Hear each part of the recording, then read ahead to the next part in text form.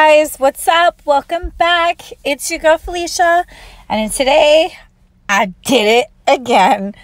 I bought some more Enailcouture, and I know I'm like, yeah, I'm obsessed with his line. I love the colors. It's cutesy. So anyways, we're gonna unbox. So the first thing that I got was another apron. It came with one of the kits, and I just threw it to the side because I already have it. Then I got the cuticle nail set, or manicure set I should say, and it comes in this tin. And then I have these beautiful nail charms. I wanted what do you call those charms to fall off the nails or be on the nails to hang, because I think they're so cute.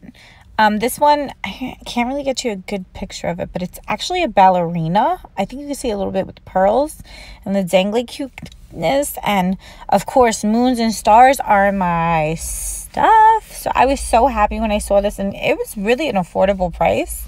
So I really, like I said, I really love his stuff. One of my favorite things from him is his buffer as well as nail files. So I definitely got more of that, and it came with a cuticle oil. So anyways, here is the tin box. I use this to keep all my current nail files in. And it's this cute little quote: all of you are born a princess. Your magical nail story has just begun. Princess nail fantasies are now here, or something. I don't know. So here is the manicure set. What I do love about his packaging lately is just it's really bundled, so that way nothing spills or breaks. So these are the nail file buffer and thinner 100 nail file, which I don't like the 100 grit, the skinnier one. I think it's called like a Twiggy. That one is just too flimsy. However, I do like the other things. I did need new cuticle pushers as well as nippers. So this was cute and pink, and it came as a set. Y'all, I really love this cuticle oil. It is so nice. It smells so good, and I needed a backup, so I got that.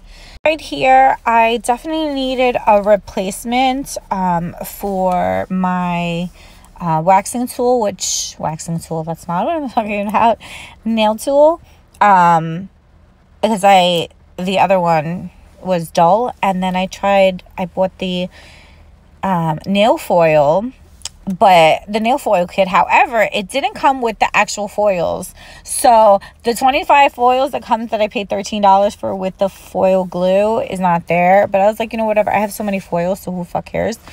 But I want to try the foil glue, and I'll let you guys know. So I went with the long 1, 2, 3 long sculpted square. My intention was to get the extreme square, but I couldn't remember what it was on the website. So I still end up really liking it. Like, it has a nice C curve, so I really like it. And it's not excessively long. It's like that perfect amount of long. So I definitely will be using it regardless. But I definitely want to get the extreme square, because that's really what I was shooting for. But, you know, I don't know what I was thinking. Here are the 1, 2, 3 almond. And it's like honestly a really good size, and you can shape it up to a stiletto.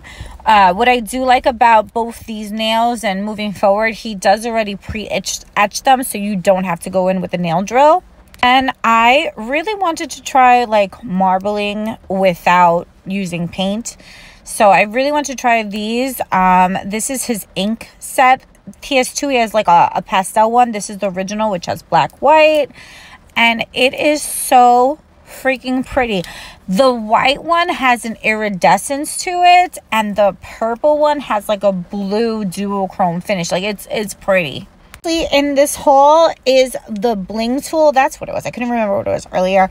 And this is the other piece. I bought the extension of it, or I shouldn't say extraction, the replacement. So when that dulls out and I'm having difficulties, I could just switch it right out.